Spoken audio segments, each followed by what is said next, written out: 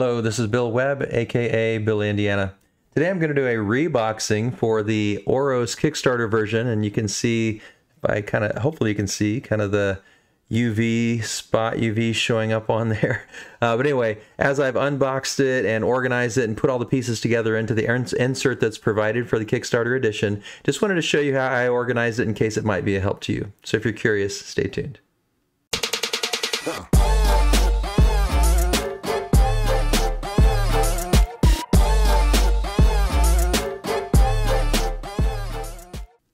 All right, so I've got pretty much everything pulled out of the box. This is what's still in the box. We've got down on the bottom here the score pad, a couple of these little desiccant tabs here just to keep things dry.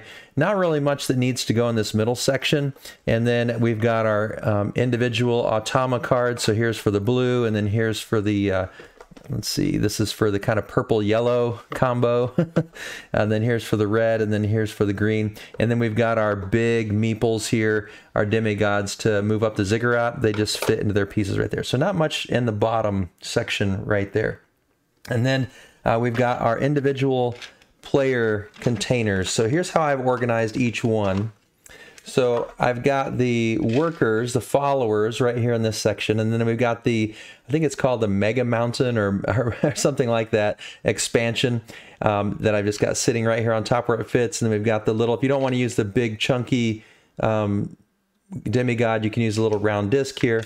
And then I went ahead and put these little markers in with the little wooden markers. There's a lot of space there, and so I went ahead and put these punch out markers in here as well, and they fit nicely in here. One thing I will mention is if you look at the different components here that fit in, it's pretty cool how they fit nicely, but there's also even just a little design. So I'll show you, I'll take everything out and put it back in for you here. So we've got the 3 levels of the buildings that we can put on the mountains. And I don't know if you can see in the bottom of that, but there's like an L shape and then a little square and then this little rectangle to kind of show you. So I found it's a little bit easier if you put the rectangles in first, right here, where the picture shows you they should go. Not that it makes a big difference. And then put the L-shaped ones in next. Like that, and then the little squares just in the corner here, although they do sometimes flip over if you don't put them in one by one, but if you don't care about that, it doesn't matter. But put those in there and they fit pretty nicely down in there, and then the Mega Mountain there on top. And so I just did the same thing for each of the 4 colors, and then put the green one here, the yellow purple combo here, and the blue here. I just put each one above its automa cards, and then they don't sit real flat, but they will once the board goes in, because there's a little lip right here that fits the board. And so then if you take the board, it fits nicely right into this gap and kind of holds snugly in, and also keeps these level so they're not kind of leaning at all. And then we've got the ziggurat chart, 2-sided, 21 point, 15 point, that can just go right on top of there. And then now I've got the triple layer player boards. I've gone ahead and punched them and assembled them. A couple quick comments as you do this. I'll put the last one together here for you. You can kind of see there's only these little clips in the top corner, and on this one they're not really actually wanting to stay real well. I may have to super glue those, and then you might be able to see here on the bottom, and they just don't really stay together. It'd be nice maybe if there's another one down here. I think it shouldn't, maybe even, I don't know if we made this smaller and put another one down here, but they are kind of curling up. I don't know if that's going to impact the gameplay or not, but it's something I'm a little concerned about, especially on this green one. It seems to be most affected. And then I just discovered if you put these sort of in alternating with the tabs up and then the tabs down, they kind of lay more flat. And so here is the pieces and how you have to assemble that. So once you punch all the little pieces out, you're going to have the back side where the automa things are. You'll need to put that kind of face down. And then on the little thin board, the actual player board that has all the information, that's the automa side, so that goes there. And then this is the regular player board side. And then this gets all punched and put on. I will say when you punch, especially this front side, these are, really be careful, because it's easy to bend these. They're pretty thin. It's easy to bend them, and some of them, this one's came out pretty good, but some of them have like little tears on the back when I was trying to punch them out. So do be really careful when you punch those out. And then once you align them, oh, I forgot to poke out the little circle there on that side on the player board itself. All right. So then you can see the holes kind of align right here.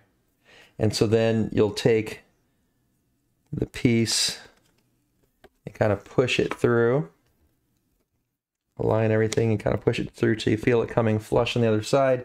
And then the other interlocking piece just goes in that way. And it looks like I do have one extra piece here, I guess, in case one gets damaged. So kind of push that through gently. And then the middle piece there. So yeah, it looks like I do have one little extra one here in case one gets damaged. So I'll put that in let's put that with the volcanoes for now. So that's how it comes together. And this one's sitting fairly flat, but the bottom edges do just lift a bit. And I'm not sure if that's gonna, again, if that's gonna impact, you can kind of maybe see it flexes a little bit there.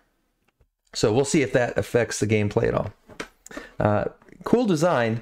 I'm just wondering if it's going to be an issue. And then in the trays, I've got these are the ones that are the initial player position ones that you put down, and so they've got a one with a white circle around it that's not filled in, and then these are the normal ones that have a filled in white circle.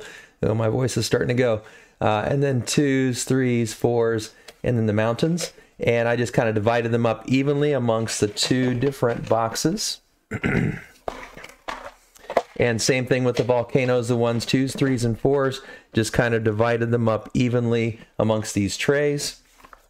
And then the rule book will fit right there on top. And then the cool cover. So Oros is, in my opinion, just a really clever and unique game of tile placement, tile movement. Basically game board manipulation, creating the game board or changing the game board as you go. So I'm really excited to play this again, and hopefully I'll have a review and maybe even a solo playthrough in the future. Still waiting on my voice to come fully back to make these videos, but struggle through this one. Hopefully it wasn't too bad for you. If you appreciated this video, I'd love it if you give it a thumbs up down below. If you have any questions for me, leave those questions down in the comments. And as always, thanks for watching. This is Billy Indiana, signing off.